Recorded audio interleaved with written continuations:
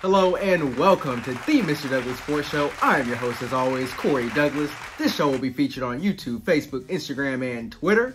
Don't forget to like and subscribe on YouTube and give me a follow on Instagram and Twitter at TheMrDouglass. Alright, this is part 3 of my 3-part series where I'm going over my 3 favorite sports teams and things I want to see them accomplish during the 2020 calendar year. We've done the Mavericks, we've done the Rangers, now it's time to take a look at the Dallas Cowboys. Alright, so before I get to my 2020 wish list for the Dallas Cowboys, I just want to congratulate the greatest coach in Cowboys history, Jimmy Johnson, for going into the Pro Football Hall of Fame. I think this is another shot at Jerry. Jimmy is still not in the Ring of Honor, the Cowboys Ring of Honor. Should have been in there years ago. And typically that's the way it works when you're part of the Cowboys organization, is that you go into the Cowboys Ring of Honor first, and that gives you the spotlight to go into the Pro Football Hall of Fame later. But like I said, because Jerry is so petty and he wants so much credit for the 90s dynasty that the Cowboys had, winning 3 Super Bowls, he won't put him in. So hopefully Jerry will go ahead and do what's right and put him in the Ring of Honor this upcoming season for the Cowboys, because it's well deserved. Like I said, he is the greatest coach along with Tom Landry in Cowboys history. So again, congrats Jimmy Johnson. We love you. Cowboys Nation loves you. Let's go ahead and relive the 2019 Cowboys season. As we all know, they went 8-8, missed the playoffs again, and that was the end of Jason Garrett. All right, so with that being said, I think this was the most frustrating season that I've ever experienced as a Cowboys fan. I'm about to be 30 years old, and obviously they haven't accomplished anything since I was 5 or 6 years old. So it's been long overdue. They've had a lot of frustrating seasons, but I can honestly say the 2019 season was the worst season I've ever experienced as a Cowboys fan.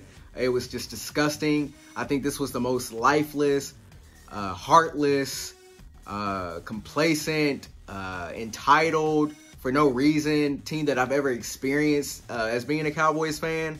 I mean, you got guys like Jalen Smith celebrating as they're getting their butts whooped in Chicago and doing the swipe, and then after the game saying the swipe, it means so much more than football. It's about life and all this kind of stuff. And then you have players on Twitter saying that they don't understand the panic that was going on as they were in the middle of a slide. Well, maybe we're frustrated because it's been 26 years of you losers doing nothing. Maybe if you guys were that frustrated, something would change, all right? So don't get on Twitter and start, oh, I don't know why fans are panicking. I don't understand the frustration. No, get out of here with that. We don't want to hear it.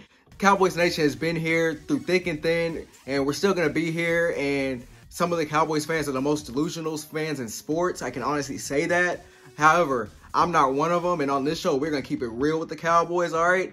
All right, so I think the frustration, or at least my frustration with the Cowboys in the 2019 season, was the talent on this roster was unbelievable. I think it was the most talented roster that the Cowboys have had in years. I know a lot of people after the season have said that, no, maybe the talent was overstated, this, that, and the other. No, this team was talented and they underachieved, all right? I think it's just another year where Garrett wasted a ton of talent. I mean, I can just name a few just right off the top of my head of guys that Jason Garrett wasted. Let's start with Tony Romo, DeMarcus Ware, Ezekiel Elliott, Dak Prescott, Des Bryant, Terrell Owens. I mean, the list goes on and on. That's just to name a few. I mean, I think Garrett should have been fired after the 2013 season. That was the 3rd season in a row that he lost a big game in Week 16 or Week 17 to lose the division and miss the playoffs. 3 straight 8-8 seasons. That would have been the time to cut bait. But instead, we live with 7 more years of that. So I think it's been a lot of wasted time, a lot of wasted fans' time, players' times, his coaching staff's time.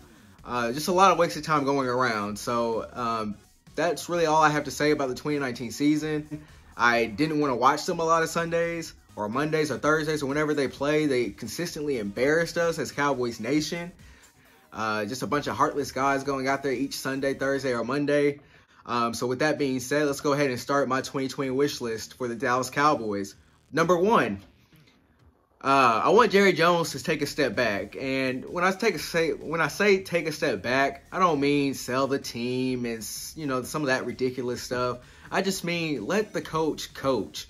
You have a head coach for a reason, and you need to let him do his job. I think one of the most telling things that has come out of this since the season ended was that Jane Slater went on local radio and said that she saw a text from a player to Jason telling him to F off, and Jerry told the player that he didn't have to listen to Garrett. Jerry, come on, man, you can't do that. So yeah, I just want him to take a step back. I heard the Mike McCarthy press conference, and Mike McCarthy really emphasized on he was sold on the idea that it's going to be we decisions. I don't believe it. Jerry is a salesman. He's trying to keep fans engaged. All of his words are pretty empty to me.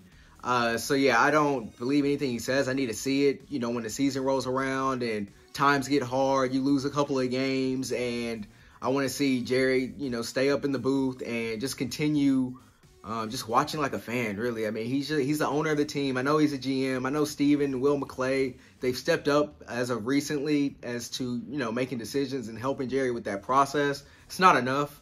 So, Jerry, sit down somewhere. All right, so my second wish for the 2020 Dallas Cowboys is I really hope that Mike McCarthy really learned from his end of his tenure in Green Bay. Obviously, he had a lot of stuff going on with Rodgers, and you know, a lot of the reports out of Green Bay say that his message got stale and players weren't buying in necessarily. His play calling got predictable.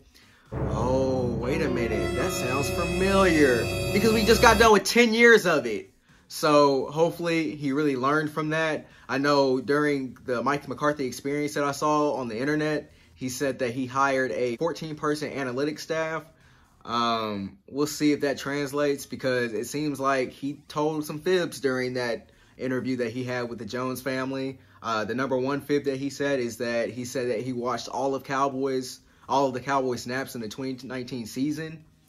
He said, no, he just wanted the job. So as little as that is, I don't think it's a good sign. So I'm really hoping that he learned from that experience, because if he's bringing the same message he ended his tenure in Green Bay with, I think it's going to get stale quick here, because we just got done with a coach that was stale, predictable.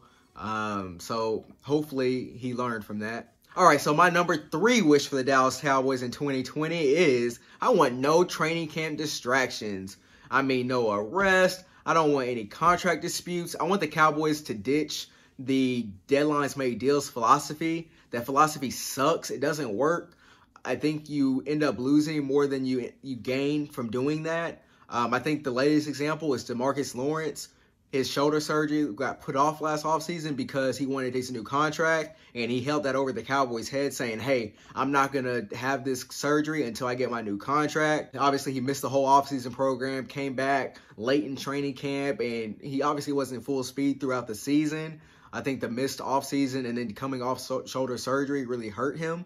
And then Zeke, obviously, we know he missed training camp, and you know, he had a down year, but, you know, a down year for Zeke is still 1,300 yards and still one of the best running backs in the league. When you look at some of the contracts that are coming up for the Cowboys with Dak Prescott, with Amari Cooper, with Byron Jones, you know, if you want those guys, you need to get those guys in camp through the offseason program, especially with a new coaching staff, because obviously Mike McCarthy's come in and he's cleaned house.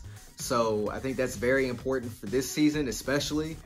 So ditch the deadlines make deal philosophy and go into the season with the right mind frame, the right mindset. Like Marshawn Lynch said, get your mental right, take care of your chickens. No, but for real, no, Cowboys need to take this offseason seriously and get off to the right start in 2020. So like I said, number 1 on my 2020 wish list is Jerry, just take a step back. Like I said, I'm not asking you to sell the team or anything ridiculous like that. Just let your coaches coach. Number 2 on my 2020 wish list is that I hope McCarthy really learned from his Green Bay experience. Like I said, he got stale at the end, so hopefully, he can really bring a new positive mindset to the Cowboys franchise. I think they needed a new voice after hearing the same voice for 10 years. And then number 3 is the no training camp distractions, specifically with contract extensions. Please don't bring that into the season. We need to be, full go, have everybody that you want in camp. If you want Byron Jones, sign him. If you want Amari Cooper, sign him. And obviously, I think we all know Dak Prescott's deal is going to get done. All right, well, this has been my 3-part series where I went over my 3 favorite teams and things I want to see them accomplish during the 2020 calendar season. Next time, we will dive into the contract situations of the Dallas Cowboys. I'll call them the big three contract situations. That's Dak Prescott, Amari Cooper, and Byron Jones. Until then, salute.